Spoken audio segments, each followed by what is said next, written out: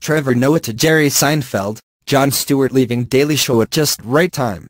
Let us talk about when you became new host of The Daily Show, Jerry Seinfeld says to Trevor Noah on this week's episode of Crackle-esque Comedians in Cars Getting Coffee. As Seinfeld and Jon Stewart's replacement cruised the streets of New York in a 1985 white Ferrari 308B, Noah says, "I was, like, who's going to get the show? It was crazy."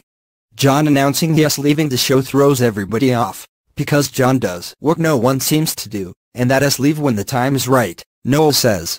Seinfeld, speaking for The Daily Show fans everywhere, insists Noah justify that beauty pageant answer, "Why is this the right time?"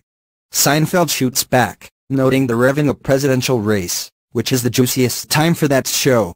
It is a political comedy show and a presidential election is coming up. How is that good timing? Please, explain it.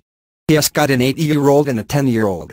It is the juiciest time in their life. Noah response from back in beauty pageant answer land. "Oh, come on."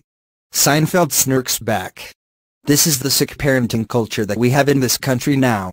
A few minutes later, Noah says, "I feel that people need to know that Jerry Seinfeld called Trevor Noah long before The Daily Show said we want you as the host. I hope you make that known to everybody, because I feel you deserve the credit."